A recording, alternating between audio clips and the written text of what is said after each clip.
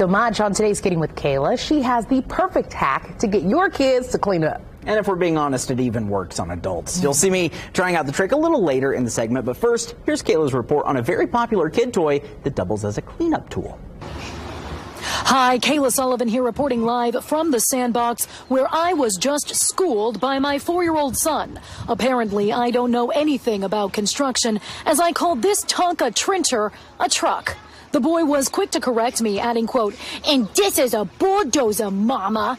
I actually knew that one, thank you very much. In other news, I do enjoy these toys as they're built Tonka tough, despite my son being Tonka rough. Take a look at this game I invented. It's called the Dump Trash Truck, and it's the only way I get my kid to clean up after himself. Work smarter, not harder. Back to you. Ooh, I like that. Work smarter, not harder. And it's just buy one of these and that's all. Another thing I like to do is I like to tell my son to get me something, like give me water. And then he shows up, special delivery, and he dumps it in my lap. Genius, guys. I'm telling you, I got all the tricks. But the best part about this whole segment is that I finally got to challenge Cody, as I mentioned earlier.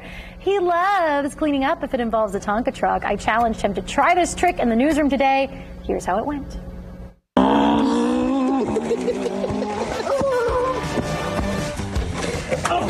Happy to help. Thank you. Cody, do you have any trash? No. Deja, do you have any trash? It's dark in here. Oh, no. Sports people, do you have any trash? Oh, Roscoe. Here's my Family Feud wrong answers. What's that? This way. Okay. Hey, boss, do you have any trash?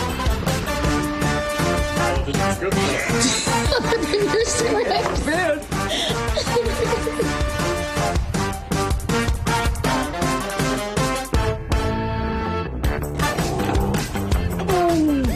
Like the beep, beep, beep, beep, beep.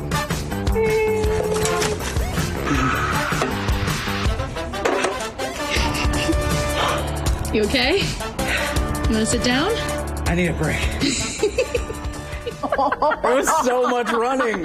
Yes, you literally went through the entire first floor. It's all Kayla's fault. I had to change clothes. I was sweating through it. I see. You are going to be sore tomorrow.